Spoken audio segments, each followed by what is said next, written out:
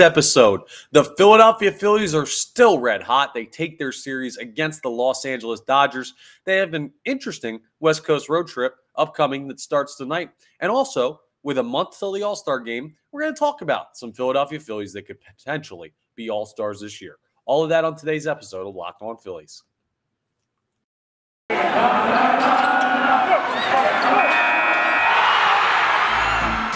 are Locked On Phillies, your daily Philadelphia Phillies podcast. Part of the Locked On Podcast Network, your team every day.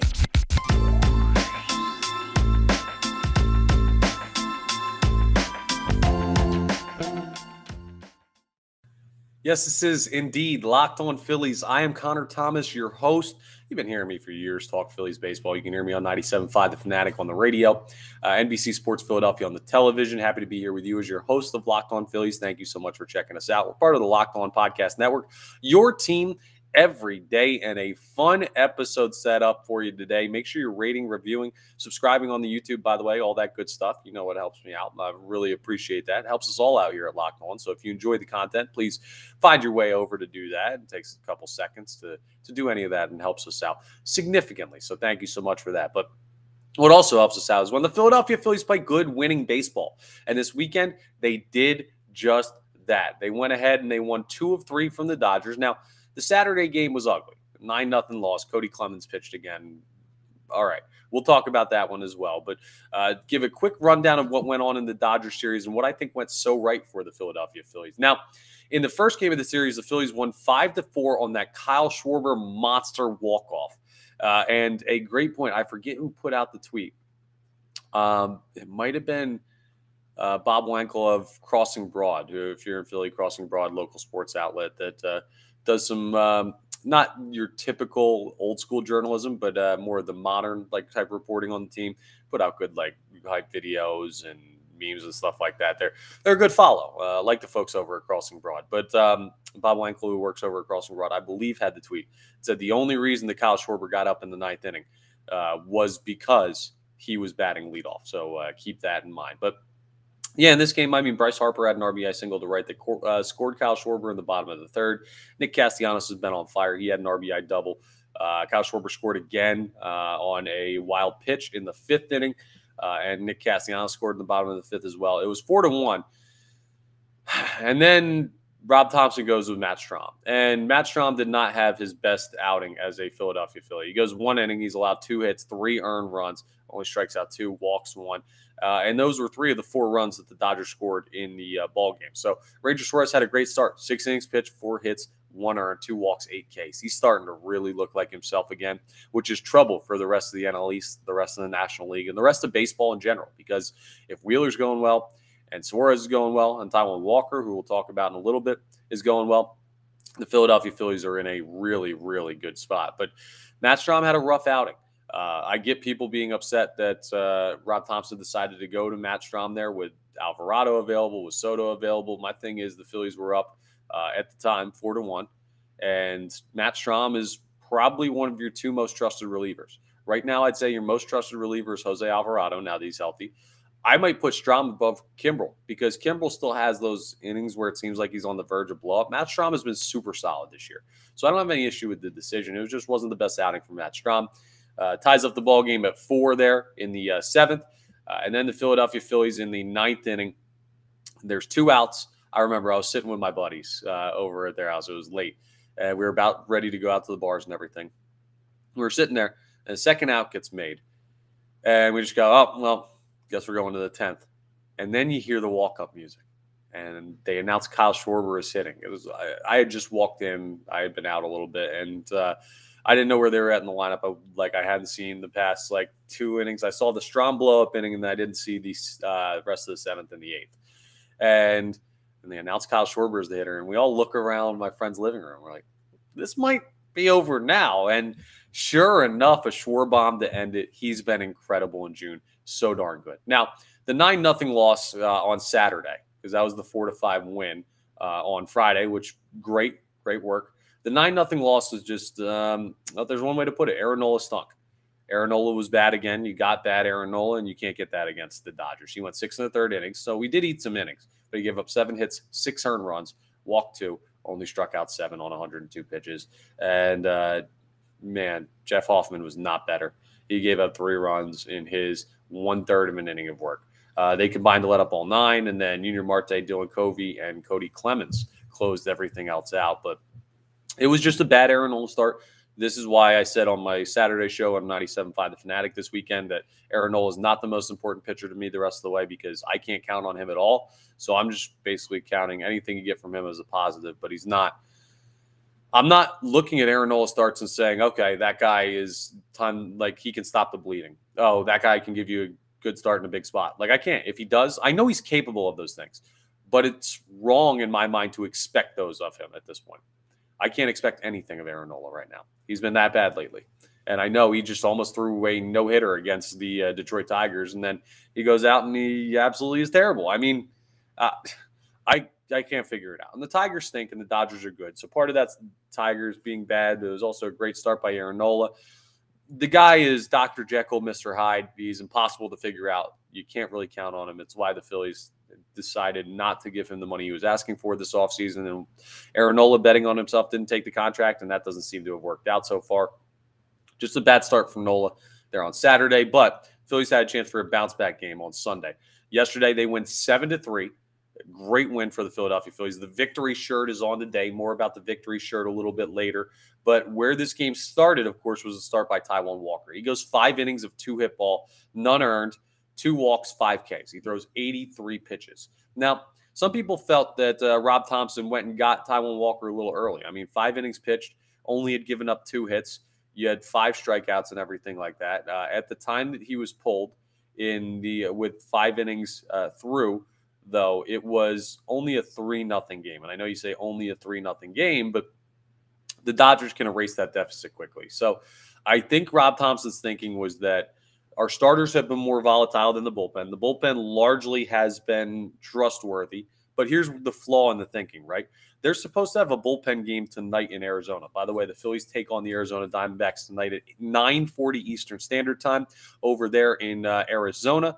And you can listen to every pitch of the Phillies hometown radio broadcast on the Sirius XM app. Just go to the SXM app and search Phillies. You'll be able to listen to that there. We're going to talk about that series coming up next segment. But you have a bullpen game. You need Gregory Soto, Seranthony Dominguez, Jose Alvarado, Craig Kimbrell available. And they all threw a full inning yesterday. So that's kind of annoying. I feel like you could have gotten 1, maybe 2 more innings out of Taijuan Walker. But I also understand wanting to secure the win against the Dodgers in a winnable game and an opportunity where the game was not put away yet. So I lean more towards you should have stuck with Walker. But I do kind of understand some of the reasoning behind why Rob Thompson would be thinking to pull Taijuan Walker there. So either way, great start from Taijuan Walker. He did his job. And the Phillies jumped on the Dodgers early. Bryce Harper, an RBI single to left field, scoring Trey Turner in the first inning.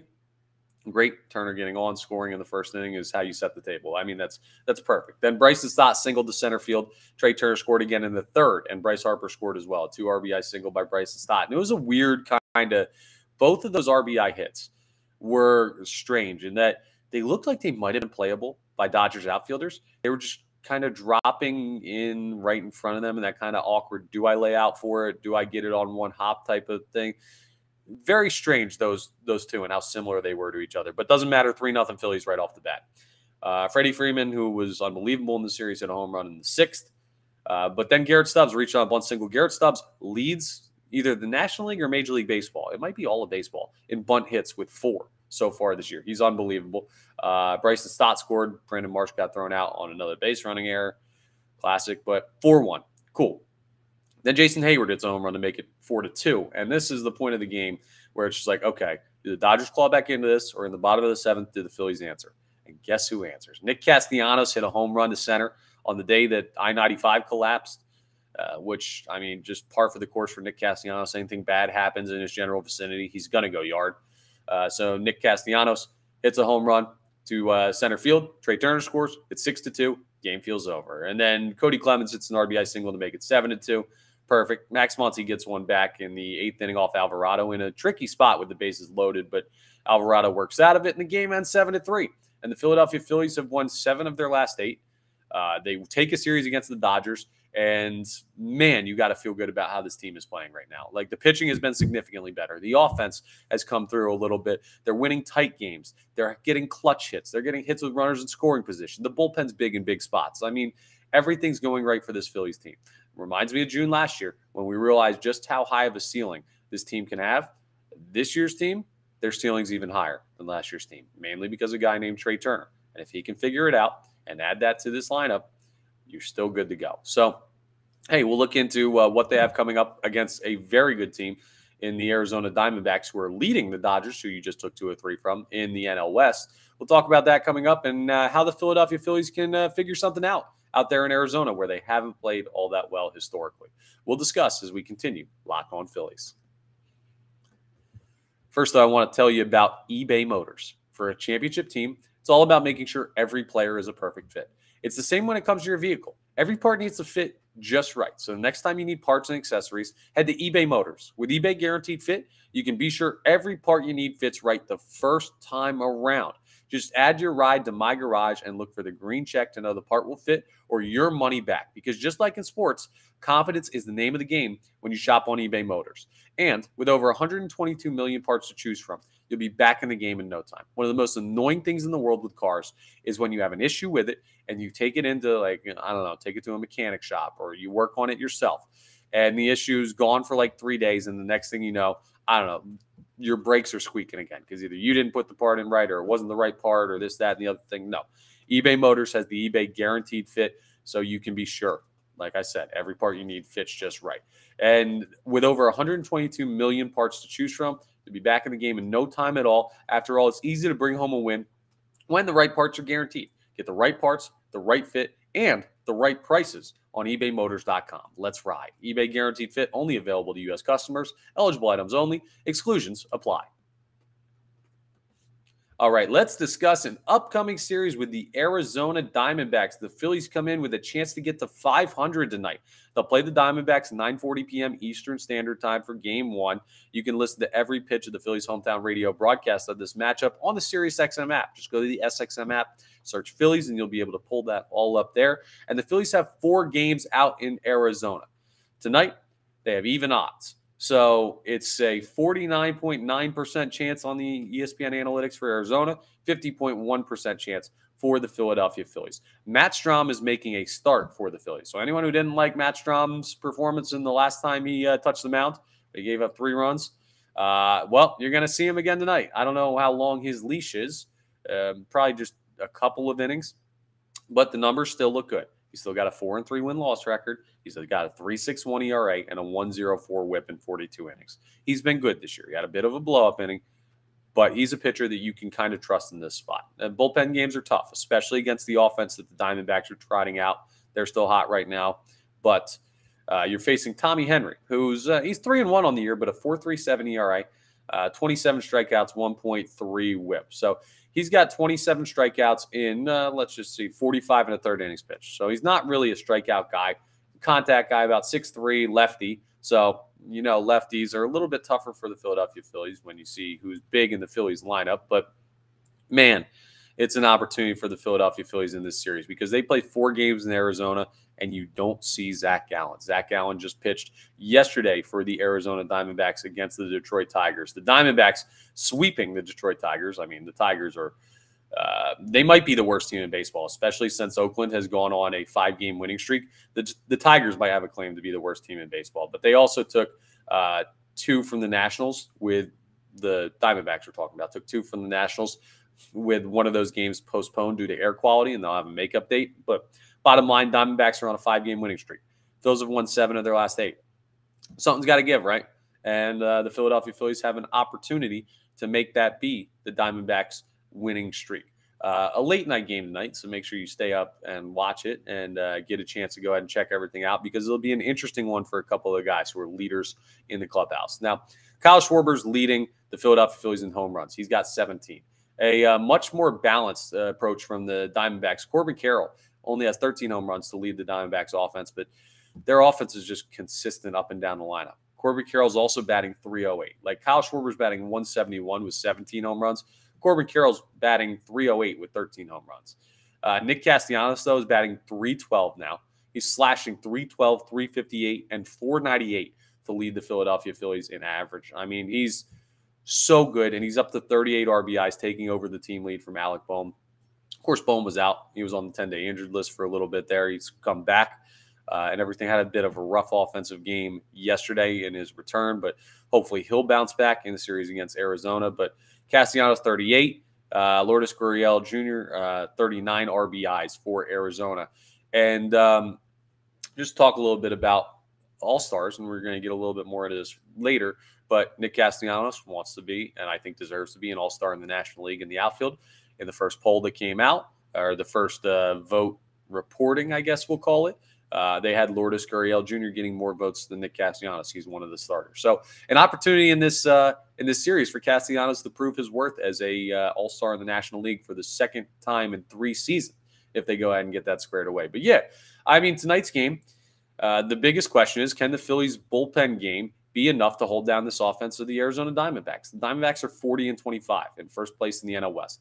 Phillies are 32-33. They're trying to fight to get back to 500. Now, I think even if they struggle against the Diamondbacks in this series, and to me, struggling would be a split or winning 1 of 3. No, a split's fine. You're fine with a split in Arizona. Sorry, a struggle would be winning only 1 of 3 or worse than that. And we're not accepting a 4-game sweep at the hands of Arizona, even though the Phillies have been really, really bad out in Arizona at Chase Field. They don't play well out there for whatever reason. I don't know what it is. They just don't love that building, and they don't love playing this team. But as long as the Phillies take care of their business and win 2 out of 4 games, like, that's fine. We're good with that. But you got a real good opportunity here against the Arizona Diamondbacks to not see Zach Gallen and get a chance. And this is a winnable first game, even though you're throwing a bullpen game. So to me, the biggest question about this first game is how much can you get out of the bullpen? And also, how good can each individual bullpen pitcher be? Because what you can't have happen, you can't have the bullpen game go out there and have Strahm give you like a third of an inning and get touched. And then all of a sudden, I don't know, Dylan Covey's throwing again. And then Alvarado's got to go, and Soto and Brogdon, and all of these guys have to throw. And then all of a sudden you're out of guys for a 4-game series here with the Arizona Diamondbacks. I mean, you just look at the Philadelphia Phillies schedule this week. They'll play Arizona Tuesday, Wednesday, Thursday. And then they go ahead and they have a 3-game set with the Oakland Athletics that starts on Friday.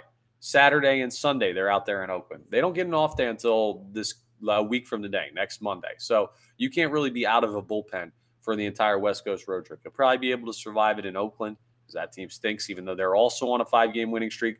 But you can't lose those guys against the Arizona Diamondbacks tonight. So that's my biggest focus, not just the bullpen game going well on the scoreboard, but the bullpen game going well individually, so these guys can be available, or some of them can be available for another inning tomorrow, an inning on Wednesday, stuff like that. Now, let's just look at the probable starters the rest of the way. Zach Wheeler is going to face Zach Davies in Game 2, the battle of the Zacks. Phillies currently have a little bit of an advantage in that one when you look at the ESPN analytics. Ranger Suarez is going to take the mound against Merrill Kelly, who's been incredible this year. He's got 8 wins for the Diamondbacks. Merrill Kelly's been very good, but Suarez has kind of stepped back into it and had some good starts in a row. That's Game 3. So that's going to be a tough one to win. And then in Game 4, Aaron Nola will take the mound. Who knows? Aaron Nola's a toss-up. He might throw a no-hitter. He might give up 20 runs in the first inning. He'll face Ryan Nelson, who's been more of a middle of the pack type of starter so far this year for the Diamondbacks. A gettable guy who also has the ability to have a good start every once in a while for them. So the toughest game is going to be Game 3. Opportunities in the other 3 games for the Philadelphia Phillies, and even in Game 3, where it's a tough matchup, it looks like on the mound. If Ranger Suarez goes out there and dices, you could be in good shape anyway. So that's the opportunity for the Philadelphia Phillies against the Arizona Diamondbacks. Again, one more time, that game tonight, first game of that series, is at 9:40 p.m. Eastern Standard Time. Phillies got a bullpen game. Need everybody tuned in to try and will them to victory. And you can listen to every pitch of the Phillies' hometown radio broadcast on the SiriusXM app. Just go ahead and search Phillies, and you'll be able to go ahead and pull that up. Now, coming up as we wrap up, we're going to talk a little bit about just the initial All-Star Ballot results. These are just the initial ones, and where the Philadelphia Phillies stand. And we're also going to discuss the shirt that I'm wearing today. If you're not watching on YouTube, you're going to want to tune in. We'll discuss that as we wrap up today's episode of Locked On Phillies. All right, let's start with the pertinent baseball information. So Here are your vote leaders in the National League for the All-Star game. I'm reading this off of Major League Baseball's graphic from a couple hours ago. They posted on their Instagram just the initial All-Star Ballot results. So it's not locked in who's going to make the team. This is just where everyone's at currently. And currently, there are a total of, well, you can count them as we go through, number of Phillies that are currently leading. So it doesn't have pitchers on here. It has all of the position players are what's listed. Currently catching for the National League, if the All-Star game was today, would be Sean Murphy of the Atlanta Braves. DHing, JD Martinez. Los Angeles Dodgers just saw him. Freddie Freeman, first base. Los Angeles Dodgers also just saw him. Luis Arraez at second base for the Miami Marlins. He's unbelievable. He's batting like he might be over 400 still. Bottom line, he's the best hitter in baseball right now. Orlando Arcia for the Braves is playing shortstop. Okay, get that. I mean, he's a solid shortstop. Trey Turner doesn't have any really claim with how slow he started. Nolan Arenado at third base. He's been really good despite the Cardinals' slow start. The outfield, Mookie Betts has an outfield spot. Ronald Acuna Jr. has an outfield spot.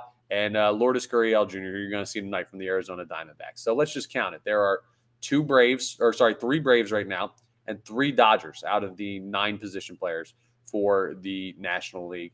Then a Cardinal in Nolan Arenado at third, a Marlin, Luis Arraez at short, and a Diamondback in left field. Not a single Philly is leading a position. We don't know where the pitchers are. We don't know where the relievers are, but not a single Philly is leading a position for the All-Star game right now, which would be annoying because I think this team's talented enough, but they just haven't started that well. I think when everything's all said and done, Nick Castellanos has a real good claim to be one of the outfield starters. Still a month to go, by the way. The game is until July 11th. But he's got a chance. Bryson Stott's been good, but Luis Arraez is batting like 400. Stott could make it as a reserve, but he's not going to be the starter. JT Realmuto would need to be significantly better if he's going to catch. Trying to think. Alec Boehm, third base is just stacked up. I mean, Arenado's over there. Riley's over there down in Atlanta. Max Muncy's over there from the Dodgers. There's so many opportunities. There's just really not that many places where the Phillies have been better than the guys that are currently good in the National League. But the Phillies are still a very complete team when they play their best baseball. So we'll see who cracks in. I think Jose Alvarado has a chance as a reliever. I think Craig Kimbrell has a chance as a reliever.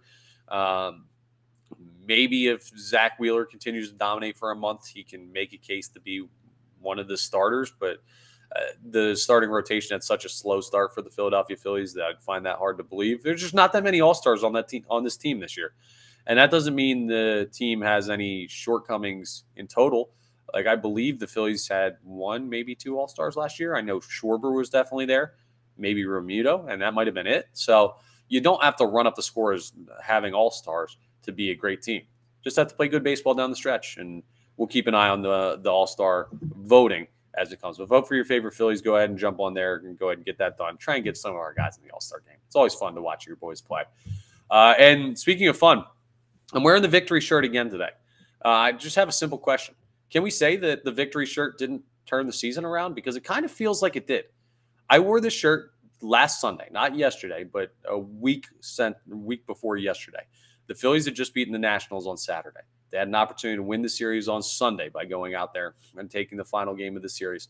And I was going out day drinking. I said, let me wear my Phillies Hawaiian shirt that they gave away as a giveaway on Father's Day a couple years back.